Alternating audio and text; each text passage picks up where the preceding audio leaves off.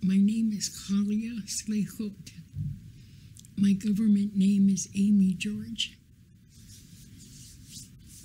Palliative care. I think palliative care is really important. It's like a scientific name on it, but there was ways that we took care of people on their way out to go home. My grandmother, Christine Jack, my mom's mother, she's from the Mission Reserve Squamish Band, and if someone was sick and ready to leave the world, they'd call her, and she'd go to their house and just prepare them. Once they died, she'd take my mom with her. My mom told me this story about herself. She was really, really scared of bodies. My mom and her mother went in the room where the body was, and she stood on the back of the couch, and she was right against the wall, and she looked behind to see what her mom was doing, and her mom broke an arm on her leg, and my mom almost fainted. She got so frightened. And then my grandmother would bath them and put on all their good clothes. And then walking home, my mom was so terrorized. My grandmother used to always wear a shawl. So she'd go under her shawl, and she'd have to walk the same footsteps as her mom on her way home. And she goes, "You broke that guy's arm." She says, "I couldn't get his arm in the sleeve, so I had to. He has to wear those new clothes." Back in the day, we raised the bodies of our loved ones into the tree, and there'd be just a little wooden structure, and they'd sit with their legs up, and then they'd put all of their favorite things around them, things that they owned, and then raise them up into the tree. And my mom was telling me that. She said there was a certain spot they used to go where it was really bad smell. She'd know when she's coming across it. She'd go under her sweater because it really smelled bad. And I asked her why, and she said that's where they put them in the trees. So my mom saw the tail end of that. I told my kids, put me in a tree when I die.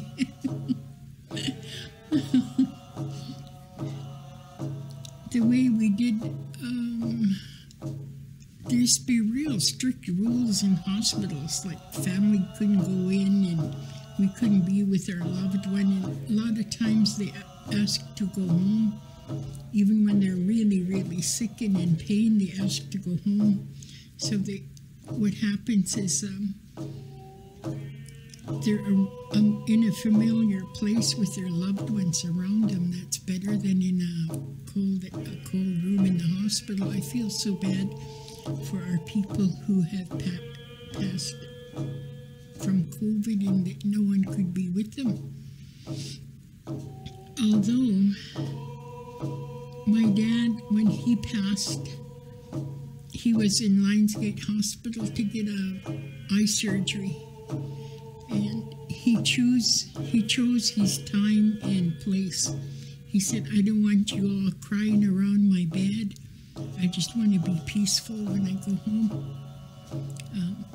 And he went about 3 in the morning or something, and then the hospital phoned my older sister and told her that he passed.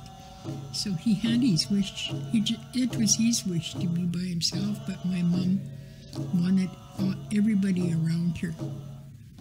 And she said to us, "I never saw so many sad faces and you're all crying." She said, "If you could only see where I'm going, you'd be happy for me. You'd be laughing, you'd be so happy for me." there are different ways that people need to go in, even with funeral arrangements after. It's always our way to go according to what the family wants, according to what they wanted. Sometimes they specifically say who they want to carry them, and who's going to like run the funeral. Because it's almost a week long. COVID been so weird.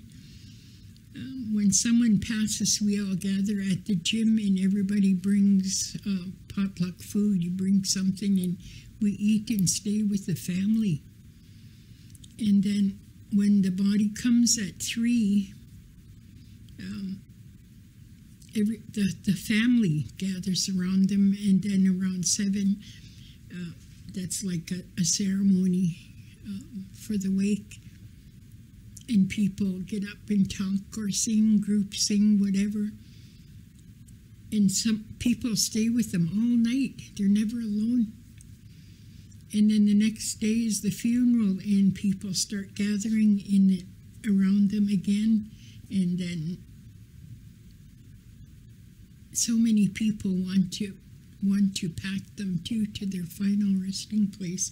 It's one of the last things you do for your loved one is when you pack them to their final resting place. And sometimes they pick them, and sometimes they're just named. I had a nephew pass where he was so excellent at sports that all the teams he ever played with came, and they all wanted to be honored to be the one to pack him to the graveyard. We closed both ends of the reserve for traffic. Even with that, even with something so sensitive, people start getting mad in their car. They want to go through the reserve, and they get real impatient. I mean, I feel like asking, where's your humanity? Some people, when my brother-in-law passed, we were all with him, and we all said words to him. Some other ones we sang all our songs. We'd sing our songs. That must feel so good. I've been with another nephew where they said,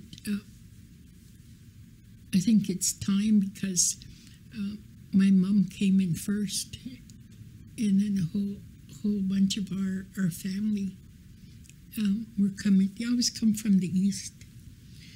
She come in, and they're all waiting for him. So according to our people, we never go alone, even if we're by ourselves and there's no family or human beings with us. Our relatives, our spirit relatives, come for us. And it's nothing to be feared because we're so taken care of. And they say it's almost the same journey as when you're born. And you're coming into the light from being inside the womb. And you're coming into the light. Sometimes it's a struggle. Sometimes it's very easy. Everyone is different. And it's sort of like that. So I remember my mom, she used to say, I pray that I'll just go to sleep. I don't want to suffer or get scared or wonder where I'm going. She said, I just want to go to sleep. And she got her wishes. I was with her mom when she passed, and she was joking and talking and so unafraid. She knew where she was going and who was coming for her, everything. She was talking to them, the ones that come for her. And it's like opening the door and going into the next world where there's no pain, no hurt.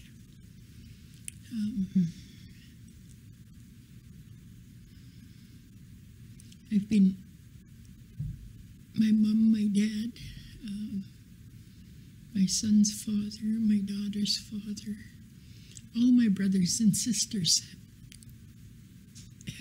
have gone home, and I'm here by myself. I feel like that sometimes. I'm so glad about my children and grandchildren. It's lonely sometimes. I miss them.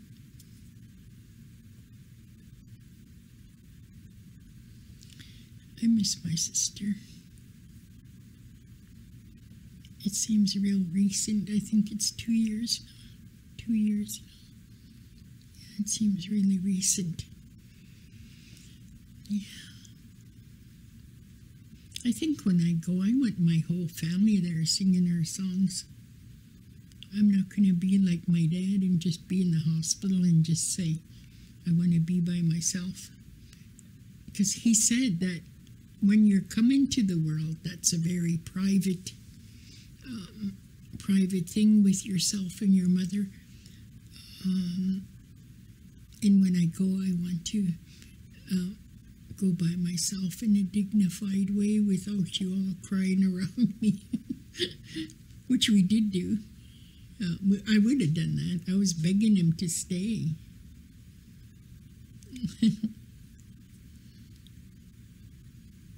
But he chose his own way, so you have to respect that. The last thing you can do is do what they want or what they directed you to do, and it's one of the last things you'll do for them in this world. So it's so important to listen to your loved one when on their way out. Send them home in a good way. I think that's what I could see.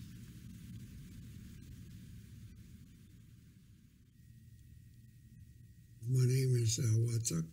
That's my ancestral name. And my slave name is James Joseph George, what the white man gave me. Eh? Yeah, when I was younger, back in, and I was a teenager and everything, when somebody would pass away, excuse me, they would, they would bring the body into your house, into where they lived, and they'd keep them there for 4 days and 4 nights, and then they'd bring them to the church for a church ceremony. But a lot of our people, they belong to what we call Sion, and they'd have Tsleil-Waututh. I'm sorry, I'm getting mixed. They belong to Tsleil-Waututh, and that's a different. That's a mask dancer, and when they'd before they brought them to church, that morning, the day of the morning they were going to bring them into the church, they'd have a Tsleil-Waututh ceremony for them, and that was one way of letting them know that they were sending them off into their new home, and there's so much of our culture that I don't even know that if I would have listened only when I was a young kid, I'd know a lot more than I do today. And when you do that, it really helps. Like I said, we didn't have mortuaries or anything. Our grandmothers were the ones that would look after the bodies, get them prepared for their journey home. And that's the way they used to do it way back then. We didn't, but today we end up in the mortuary, and I don't believe in them. I always say you bring them home, from the mortuary, you put them in their house, and you stay there for 4 days and 4 nights with them, and then you take them and do the ceremony, and then you take them up to the graveyard. But that's not done anymore. I think the last time I had it done was for my grandson. He passed away. He was only 21 years old, and my daughter, she asked me if I'd take. I said I certainly would, because she knows a bit of our culture. She doesn't know that much either, but she understood why her son needed to be brought home, and I said yes, we can do that. Yeah, I still believe in that today. Like when I go home, that's what I told my grandsons. I said, you guys bring me home. And I guess they went to talk to their dad. Their dad said, yeah, I know what to do. He said, we know what to do for him. So that's the way I want to, when I go home, that's the way I want to be prepared for the next, when I cross over to the spirit world. Like I said, we don't do those things anymore. We don't have, our grandmothers looking after us, preparing us ready for crossing over to the spirit world. That's a long time ago, and I wouldn't say it's a lost thing, but that's just the way it is. The way I used to see our last journey, when we used to send off our people, like I said, we'd bring them home, and they'd always bring the Tsleil-Waututh dancers in to help send them off to the next, to the spirit world. And I remember once, I can't remember who it was that told me, but in our way, we used to send them out in a canoe for a while. We'd bring them out in a canoe. They'd put the blankets on them and get them all prepared, and then they'd bring them out into the send them out into the inlet, and that was one way that we used to do it in our traditions. I've never seen it happen that way. I've heard about it, but I've never seen it. That's why I say a lot of our traditions are lost. The way we do it today, the way I see it done is they have a ceremony before they take them into the church to have and a lot of them today, they don't believe in the church, so they're not sent home that way. A lot of our people, they believe in the Shaker Church. That's another way of, that wasn't our way, that was another way that was brought through the colonialists, they brought that religion. But that seems to be a more of our tradition, doing it through the Shaker and then doing it through the Christian way. And so all those things that we used to do back then, we don't do them anymore. And like I said, they used to have a ceremony for us. They'd send us out into the ocean, out into the inlet, and do it that way. I want to thank you for just bringing me into your house or wherever, and let me speak to you, and and I hope everything really goes good for you and our children. They are the most important people right now, is our children.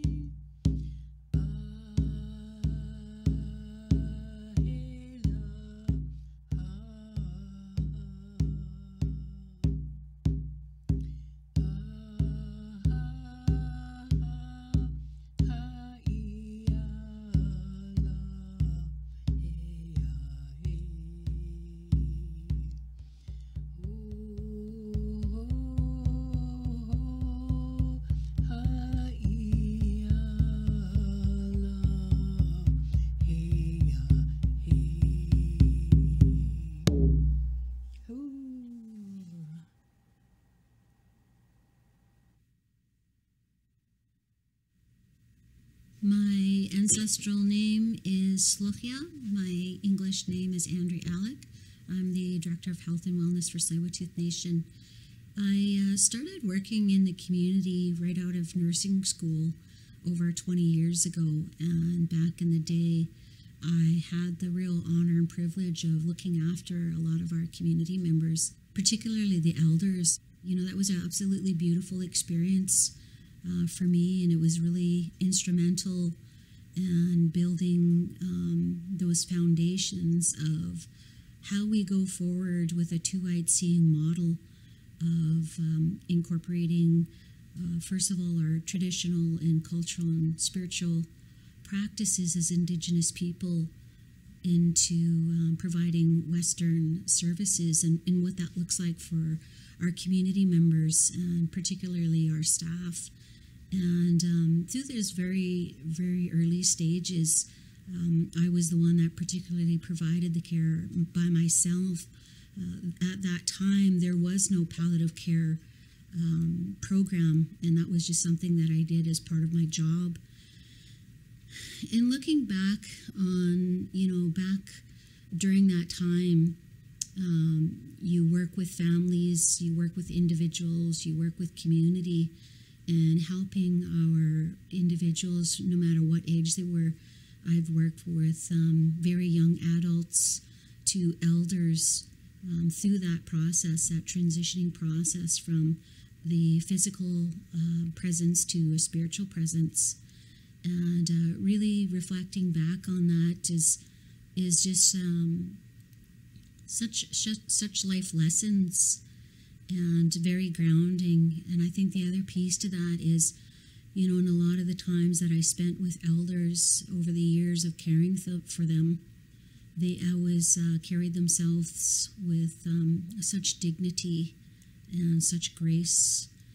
And one of the things that I found through that time and that process was they were always very concerned about not exposing themselves or family to providing care. Even in those end stages, they were always very concerned about not putting people out and not having family, care for them in the most intimate parts because they didn't want to subject family members to that. And that's where, my care came in, in being a nurse and having that background. I was able to provide that level of care in those most intimate moments, and for me it was really transformative, because when we look at honoring people in the very last stages of their life, it's a real honor to care for somebody in those most vulnerable times of their life. But I think the key is them allowing you to care for them. Is really an honor. And when you're that close to someone during that time, you have a unspoken and a different relationship. There's a different type of relationship that forms during that time. And this is why we have put this video together and developed what is really important to us and what are the messages that we want to relay to our community. It's talking about, the history of our people and how we provided those spaces for individuals when they were going home, their very last canoe journey, and how can we support that to the best of our ability. And with that, we do training with our nurses, that our staff, and also with VCH to really work together and develop a collaborative relationship on what this looks like for our community. And very happy to be a part of this process and initiating this process to ensure that, in these times of reconciliation and looking at what relationships are out there and how those relationships need to change. Through the years of colonization, we look at the history of Indian hospitals and the mistreatment of our Indigenous people. And, there's no better time, space, or place to look after our community members in our own community, and that's exactly what we've been working towards. And I will say that I'm very happy with where we're at right now. So I just want to end off with, I'm just really happy and very honored that, we have the voices of our elders that are captured here, and the teachings, the invaluable teachings that they share, and the history that they bring forward, and the power and the medicine of the words that they carry and the strength that they carry. I'm very honored to work with them and walk alongside them and learn from them and continue on my own journey. So with that, I thank you. Ćećəwət.